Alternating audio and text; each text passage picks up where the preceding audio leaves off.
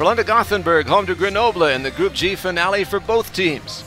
Frölunda in the hunt for top spot. Grenoble out of the playoff mix, but trying to rebound from a 10-2 loss in the matchup last week. Doesn't look good early. Ryan Lash with the blast. The CHL top scorer on the board 78 seconds in. Fourth of the competition for Lash, who was just getting started. Home team doesn't waste any time doubling the lead. Joel Ratkovic-Berntsen fires one past Raphael Garnier, 2-0, less than 2.5 minutes in. Ratkovic-Berntsen free to fire and does. Not quite 5 minutes from the opening faceoff. 3-zip Frölunda, but Terry Lindboom sets up Lash, and it looks like another long night for the French champions. Great awareness by Lindboom. Easy work for Lash, who would end up with 5 points in the game.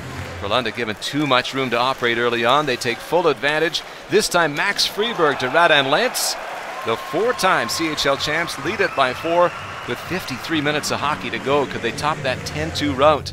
Well, Grenoble would have something to say about that. Flavien Dare whips it by Lars Johansson. It's 4-1. Brent Alban with the face-off win to set it up.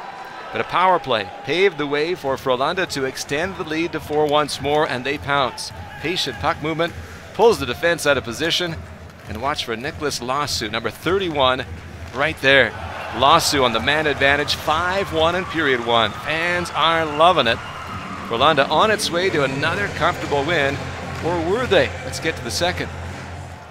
Just over 4 minutes in, the Grenoble forecheck wins possession. Julian Munoz puts it away. It's 5-2. Munoz with the nice redirect on the feed from Marcus Pokola. It's a 3-goal contest. Grenoble with a little bit of life to start the period. Less than 2 minutes on, more from the French side. Alban with a sweet feed to Flavien Dare, 5-3 on the second of the game from the 20-year-old. Good work to find the open ice. And there's more. Joel Champagne goes to the net, and he finds a rebound. 3 straight for Grenoble, making it 5-4. Frölunda suddenly in a very different spot. 3 goals in less than 4 minutes. It's game on. But Frölunda wasn't going to back down, and soon Philip Johansson restored a 2-goal advantage. Quick release, deflected off a defender. No chance for Garnier. 6-4, Frölunda on top. They'd go to the third with that edge. Getting late in the contest, and Grenoble can't produce the miracle comeback. Instead, Yuri Inola cashes on the counter. It's 7-4. Frölunda made to work by Grenoble, but too much in the end. The Swedes win 5 of 6 and now need Ice Bear in Berlin to take something from Mountfield tomorrow to win the group.